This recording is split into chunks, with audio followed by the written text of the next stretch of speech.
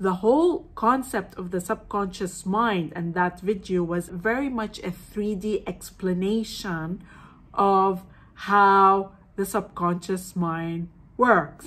The key issue here is the subconscious mind that needs changing is that of the one who does not have. And when you're claiming who you are, you're activating the subconscious of the person who already has their desire. There's nothing to change. There's nothing to impress. You're already that.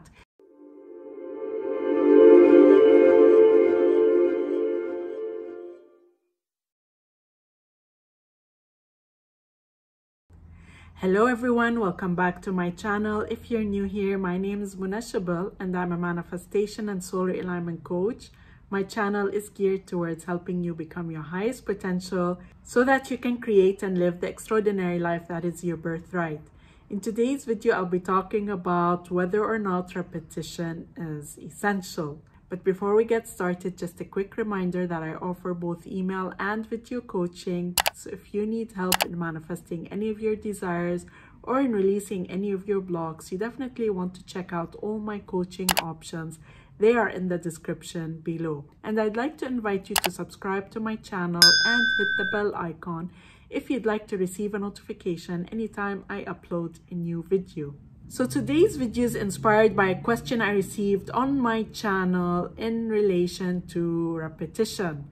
If you've been following me for a while, there is a video that I posted, I think about 2 years ago. A few months into starting my channel, I filmed this video, which was a huge hit that got unanimous feedback that it was just an amazing video. And I'm not here to brag, by the way. There's a point to why I'm saying all this. It's a video about the subconscious mind, and you probably have seen it. It's called How to Trick Your Subconscious Mind into Believing the New Story. I'm gonna link it above if you'd like to watch that.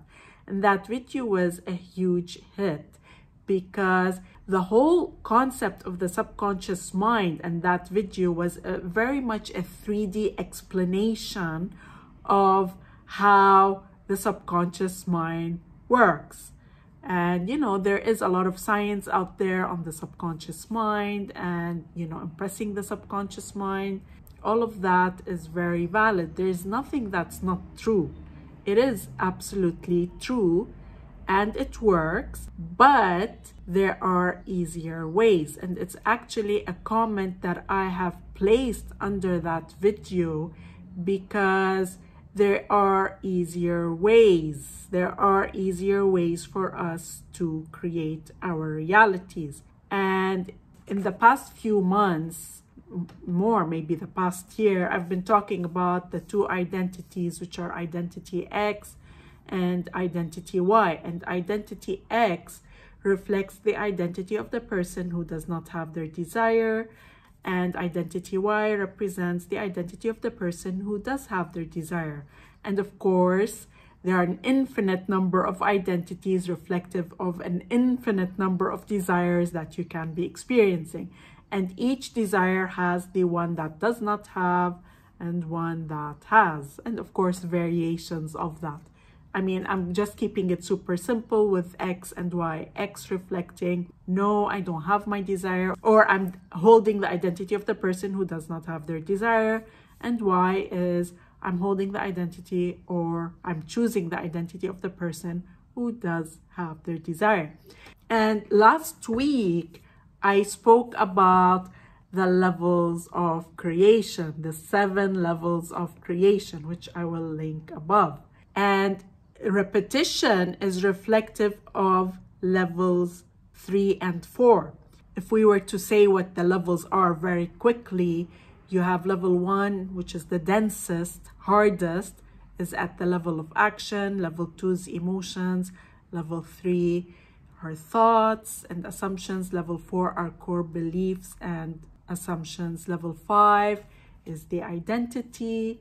Level 6 is the I am. Level 7 is the great I am. You can definitely watch that video to get a better understanding of all that. But I'm going to tell you how repetition fits into all this. Repetition is reflective of the level of reality creation you are choosing. They're at levels 3 and 4. When you are repeating, your goal is to impress your subconscious mind. The key issue here is the subconscious mind that needs changing is that of the one who does not have. If you get that as the operant power of your reality, at level 6, the I am, being in that conscious awareness, disconnecting from any identity, and choosing without any limitation who you desire to be, you're shifting from X to Y like that. You're choosing Y. And when you're claiming who you are, you're activating the subconscious of the person who already has their desire. There's nothing to change. There's nothing to impress. You're already that. Because what's happening is you're activating the beliefs, thoughts, emotions, and actions, or the inner state of that person. There's nothing to change. Now, yes, we may go back and forth between X and Y. All you need is just conscious awareness that, well, if I'm having these thoughts, it means I am an X. I'm identified with X. And you can pause and reboot, as I explained in my Trinity video, which I will link above. You pause and reboot exactly as explained in that video. You go into the state of the I am, state of no identity, and from there you go back and choose Y. You're deactivating X. You're deactivating the subconscious mind of that person. So it's all about conscious awareness. Is repetition needed? No. Repetition is not needed, because when you are in Y, you're going to have the thoughts that match the identity you are choosing. No repetition is needed. And I want to emphasize that you are in Y by default. And I've spoken about this in one of my videos. I will link it above. You are by default in identity Y. You are by default in the state of the wish fulfilled.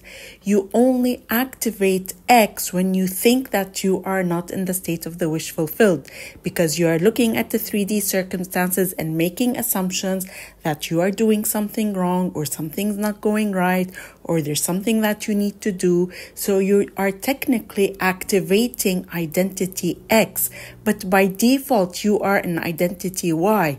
Why is it the case? Is because you would not even have perceived that desire if you were not already in the state of the wish fulfilled. It is only a matter of that unfolding. So just trust that you are in Y by default.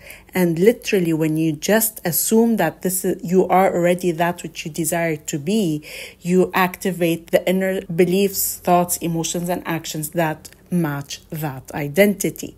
This is very important. I wanted to throw this in as a note. But of course, if you resonate with repetition, if you resonate with repeating, by all means do it. And I spoke about how there is no right or wrong techniques. Just go with what it is that you resonate with. I will link that video above. In the end, you choose what you resonate with and you stick with it. There's nothing wrong with that. But is repetition essential? The answer is no. It's not essential. It is a way that absolutely works. It absolutely works. Just don't limit yourself in thinking that there is a process involved to impress the subconscious mind, as I explained in that video, which, it works, but there's something easier. There is something easier. And I was chatting with one of my clients today. She said, my self-concept still needs work. I said, actually, it's just about switching. You can switch just like that.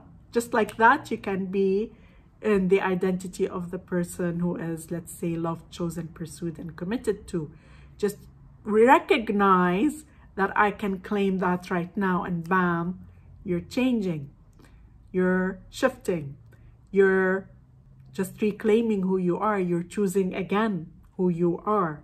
And by default, then you activate the inner state of that person. There's no process or a period of time for you to impress your subconscious mind. It is a process. It is a way. For sure you can do it, because, you know, sometimes people feel, we're programmed to feel that there's something that needs time. It needs to take place over a period of time. We're conditioned to believe that. We're conditioned to think that that's the way.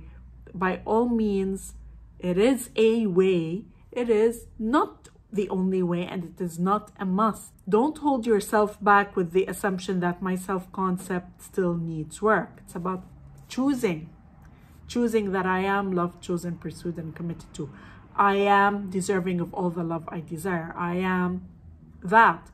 And when you're finding it hard to shift, that is because the other identity is active, the identity of not having, of not being loved, chosen, and pursued. Then you can pause and reboot and then choose again.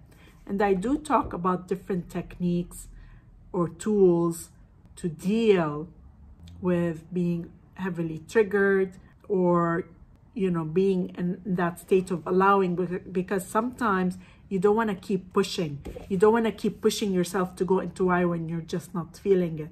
And I spoke about that in this video called Sometimes Circumstances Do Matter. I will link it above.